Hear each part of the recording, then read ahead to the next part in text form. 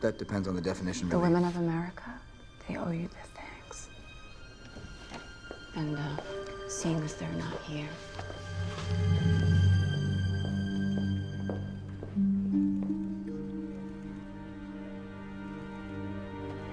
Captain! We're ready for you, if you're not otherwise occupied. Agent Carter, wait. Looks like finding a partner wasn't that hard after all. Peggy, that's not what you thought it was. I don't think anything, Captain, not one thing. You always wanted to be a soldier, and now you are, just like all the rest. But what about you and Stark? How do I know you two haven't been fondue-ing?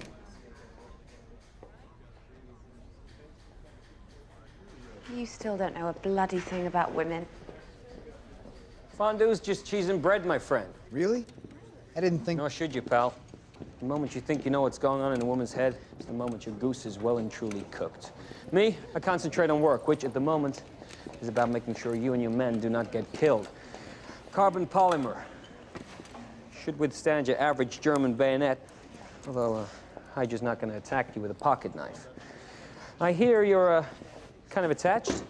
It's handier than you might think. I took the liberty of coming up with some options. This one's fun.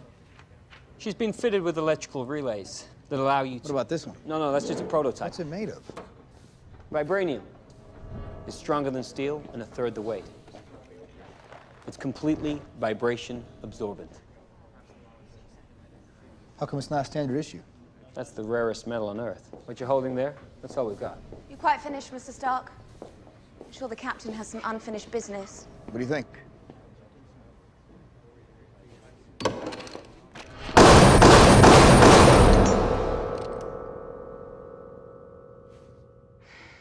Yes, I think it works.